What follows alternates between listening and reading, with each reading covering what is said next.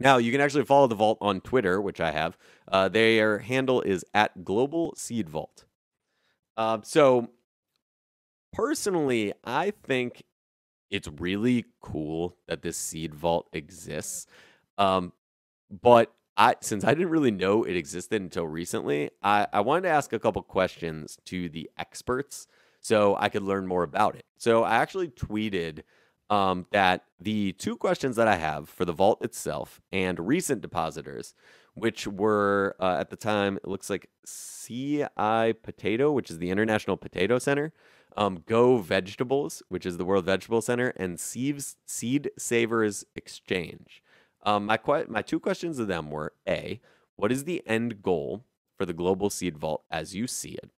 And then B, how can we, basically the people who are listening to this podcast or see this tweet, help you reach that goal? So, what is the goal, and then how can we help? And it's cool. I actually got some responses back. So I want to share those with you guys real quick. AgroBiodiverse responded to me on Twitter, and AgroBiodiverse said that what we can do is we can make sure that the seed collections in gene banks around the world can be replaced if anything happens to them. That's basically the end goal for the seed vault. So they want to make sure that, once again, we have some sort of crazy situation. Maybe it's a nuclear war or a comet impact or any of the crazy things that could possibly happen to us on this rock that we live on that's hurtling through space. Um, in case any of those crazy scenarios happen, they want to be sure that we can replace the current seed collections from gene banks in case that apocalyptic scenario happens. And then how can we help them with that goal? They said, tell your governments and private companies that you do business with to support gene banks of all kinds. And tell your friends to tell them as well. So we need to support the gene banks is basically their answer to that question. And that makes sense. I think just being aware that the seed vault exists is a good thing in general. I think being aware that people are taking these steps is awesome. So, anyway, I also got a response from the World Vegetable Center, which is pretty awesome. So, the World Vegetable Center said that we keep duplicates of our gene bank seed in the global seed vault.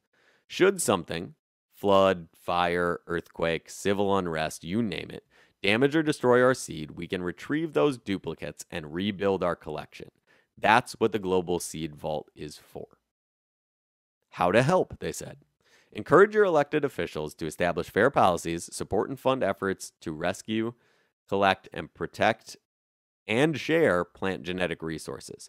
So basically, we want to support and fund the efforts to rescue, collect, protect, and share all of the plant resources from the whole globe, which I'll be honest, definitely an ambitious goal for anyone. Definitely something that is going to take a lot of effort, I think, just generally speaking. But right there, I think that they're saying, like, find the area of that you think you can help and just try to do your part. And I think if you break things down and make them a little more simple like that, you can absolutely find a way to help. So they also said that another way that we can kind of help them reach their goal is to demand diversity in your food supply.